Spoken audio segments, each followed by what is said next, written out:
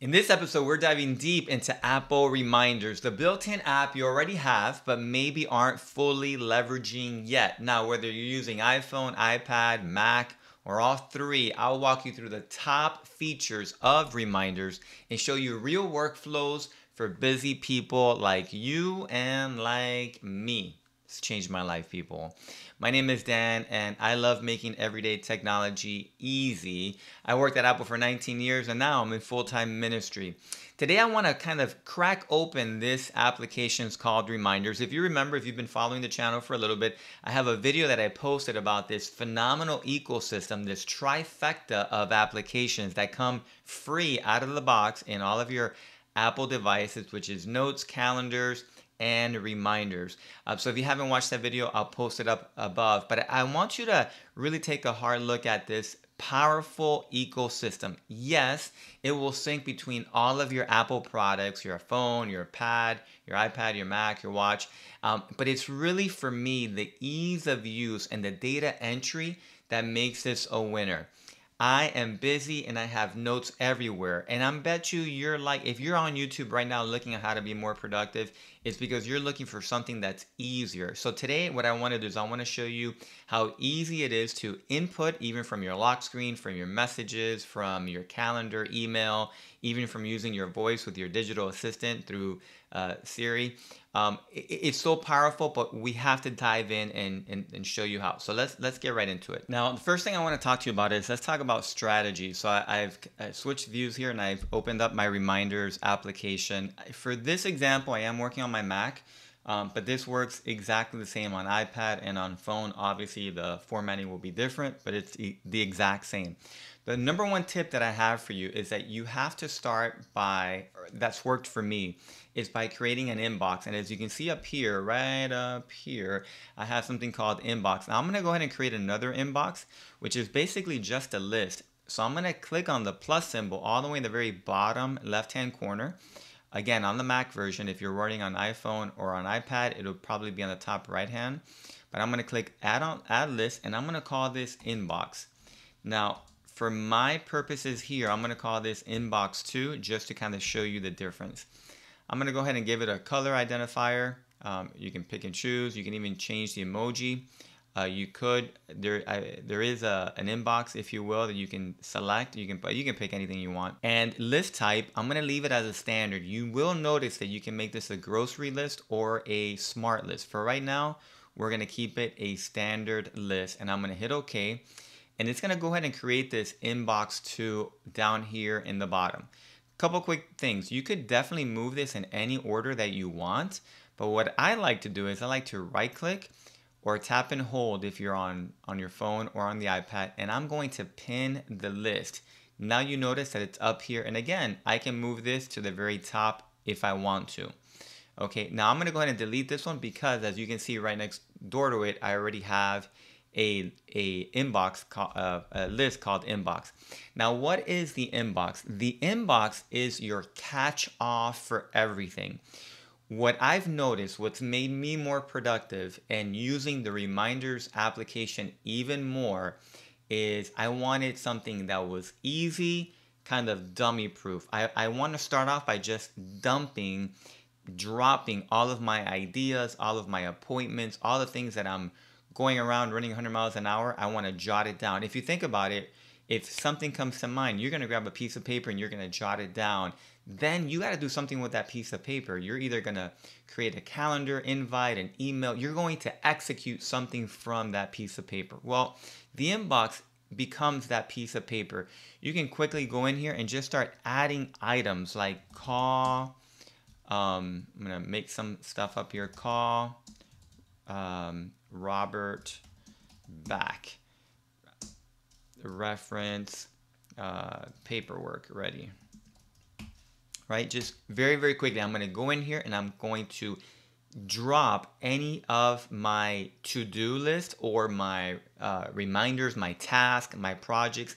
No particular order. This is going to be a messy box. Start with the inbox. This will help you collect all the data, and then when you have time, when you're at your desk, when you made it to your destination, if you're stuck at traffic, if you're waiting for the kids for practice, whatever the case, you can go to inbox and now you can start organizing and cleaning it. Now, what I love about inbox is that by you creating this catch-all, it allows you to import from basically anywhere. And that's what I want to show you next. So here's why inbox for me is so powerful. And as you can tell, I switched over to my phone here.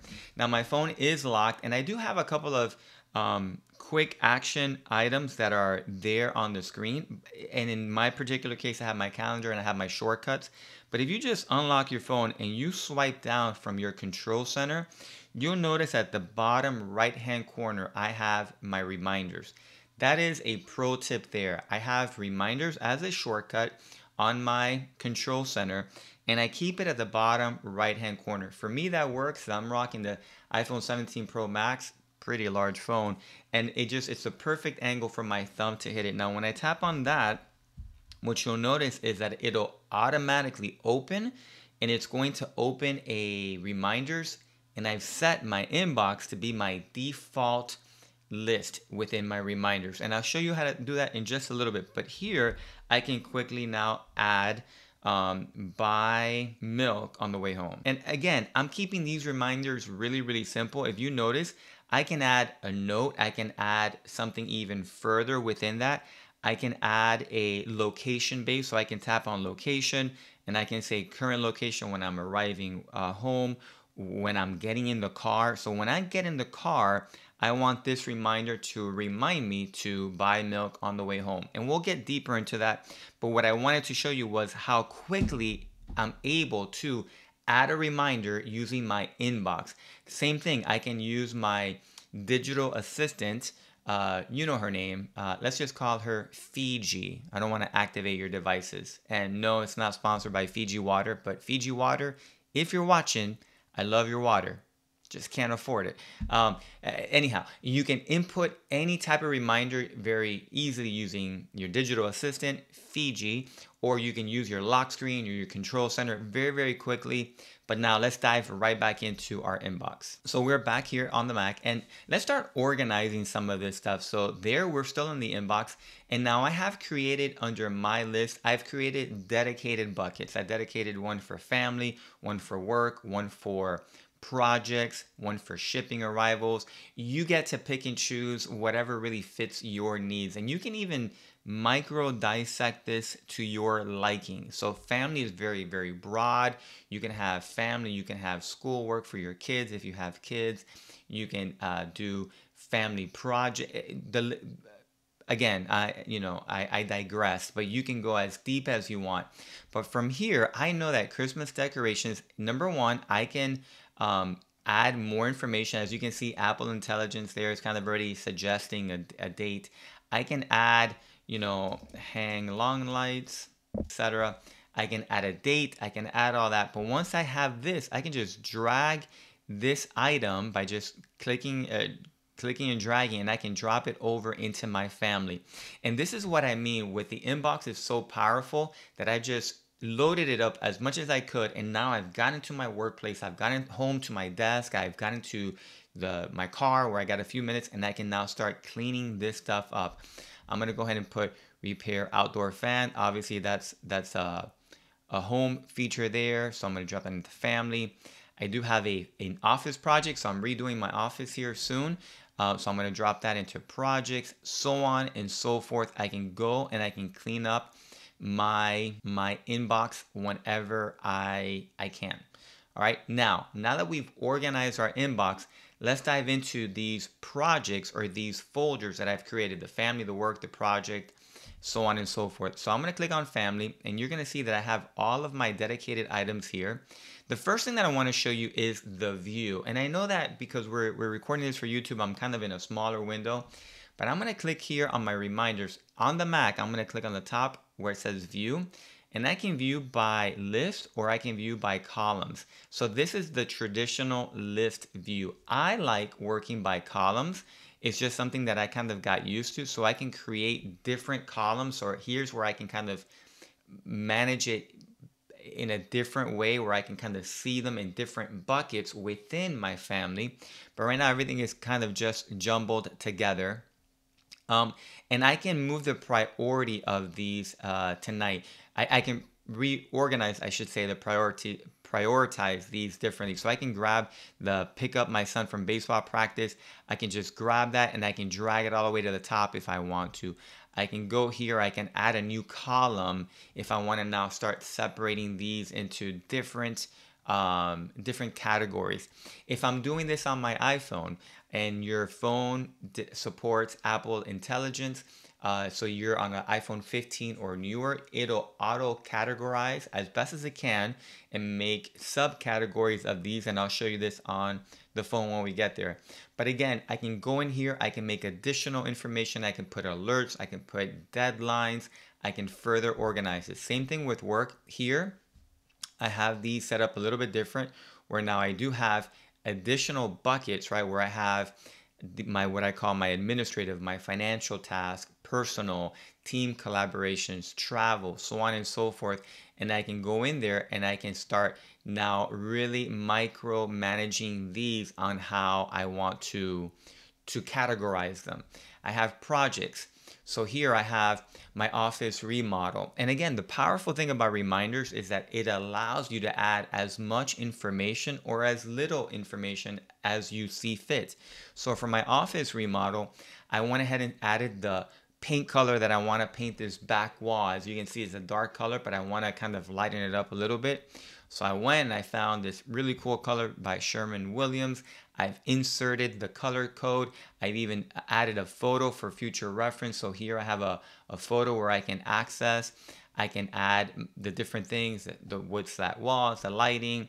Again, I can reorganize this however I want. If I want to prioritize what I want to purchase first, so on and so forth. Video ideas, product reviews, get organized as best as possible.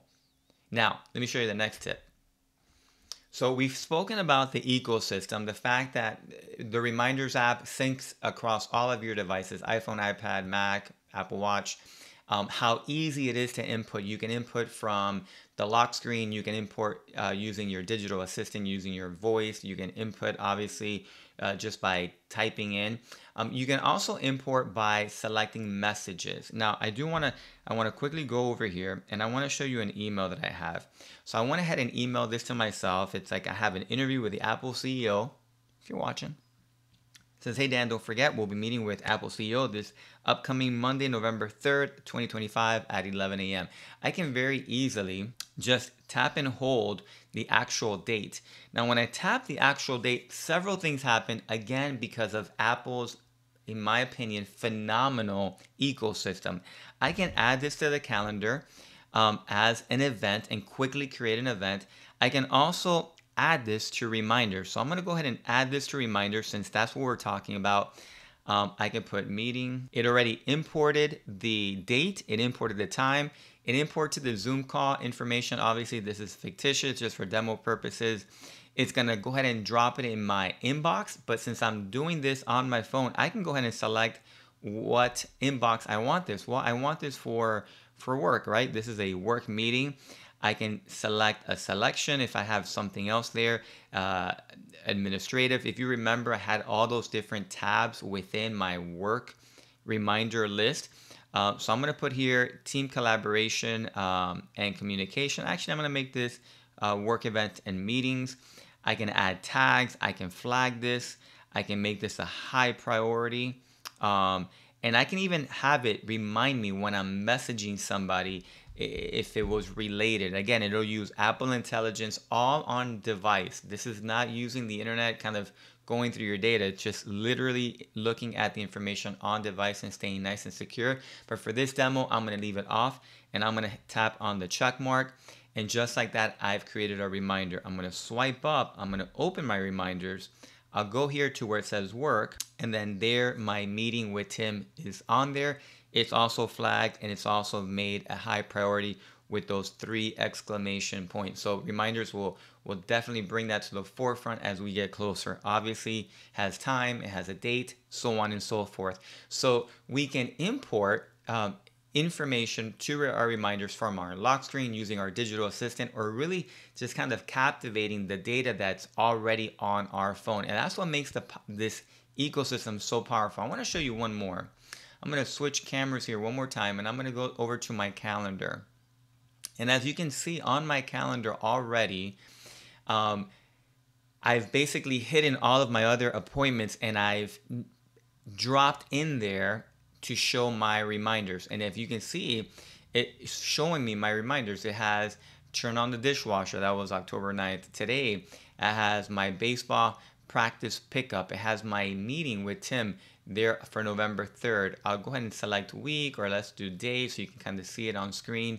There is my meeting with Tim. So phenomenal. I didn't have to, go to my Mac calendar and import that. It was automatically synced even though I was working on my device. So that is the power behind reminders and why it's made my life so much more productive with really very little hardship of getting the information in. So let's just kind of recap.